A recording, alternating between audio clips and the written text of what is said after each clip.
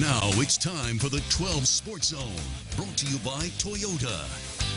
Good evening and welcome inside the 12 Sports Zone. Thanks for joining us. Black Bears shortstop Ethan Paul joined the team later than most players do after winning a national championship with Vanderbilt, and it's built him a solid fan base that pays attention even though he's no longer in Nashville. Take a look. It's been a good year for Ethan Paul. Paul helped Vanderbilt win its second baseball national title in the last 6 years. Before that, he got drafted in the 9th round of the Major League Baseball draft, and now he's the everyday shortstop for the West Virginia Black Bears.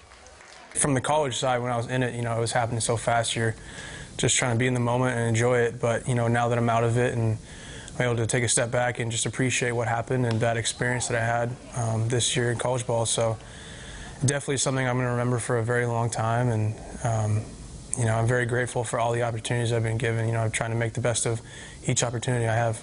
Helping lead his college team to a national title has earned Paul a following. Black Bears fans see the potential he has, and Vanderbilt fans are actively following his journey in the minors on social media. I think that's just, it comes with the program itself and how Coach Corbin runs it. Even the guys that leave the program, they're celebrated by the fans and former and current players. So, yeah, I definitely appreciate it a lot. It goes a long way to know that former fans are keeping up with me and they're pulling for me, and it just makes you appreciate where you come from a lot more. Paul debuted for the Black Bears on July 8th, almost a full month after opening day of the 2019 season. And even though he hasn't been with the team that long, he feels himself getting more comfortable.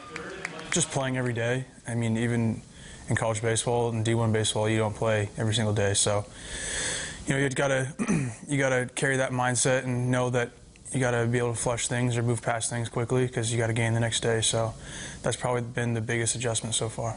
And even now that he's getting settled in at the top of the lineup in the box and up the middle defensively, he's not concerned with any outside expectations.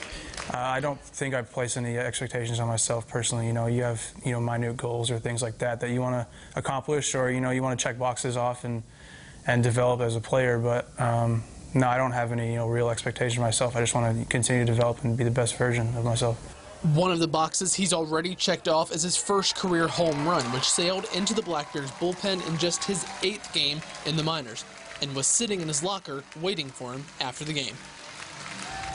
Great stuff there from Ethan Paul, and we'll have more Black Bears conversations over the next few weeks, and you can always view our previous ones online. Make sure to stay with us. We'll have a final look at the weather coming up.